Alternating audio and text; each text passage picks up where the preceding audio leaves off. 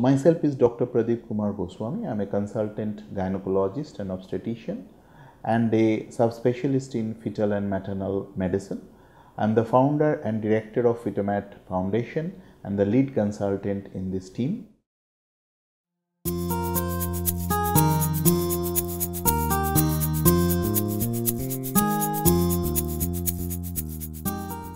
Well, when a sad thing like a miscarriage happens or what we call as intrauterine fetal death, that means the baby dies inside the mother's uterus, a sincere effort is necessary to find out the cause.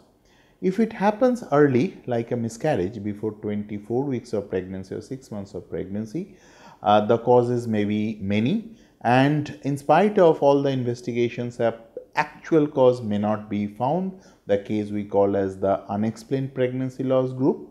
But roughly speaking, some tests of the mother in terms of the mother's blood is necessary. Assessment of womb or uterine conditions, assessment of the ovary, the assessment of pregnancy hormones, these are all important, However, one of the most important assessment, which is the product of conception or the dead pregnancy tissues, should be assessed for chromosomal or genetic problem.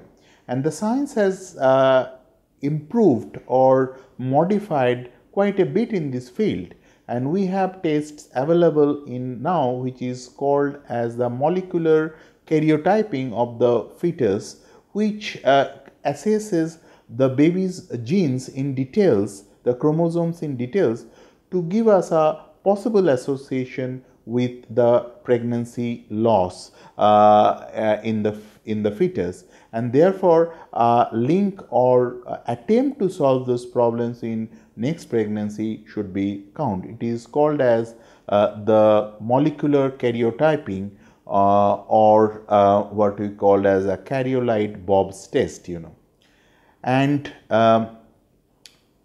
these things can also be done on fetal tissues like the fetal skin, the placental tissues and things like that. Sometimes when this unfortunate event happens, the fetal medicine people recommends the store this fetal tissue, a little bit portion of the fetal tissue as fetal DNA, and therefore when the mother and the father settles, the parent settles after this sad demise of their prospective child, genetic counseling is arranged, and depending on the advice of the genetic counselor, further assessment of those fetal DNA is possible to find out an association or rule out any particular problems which may recur in next pregnancy.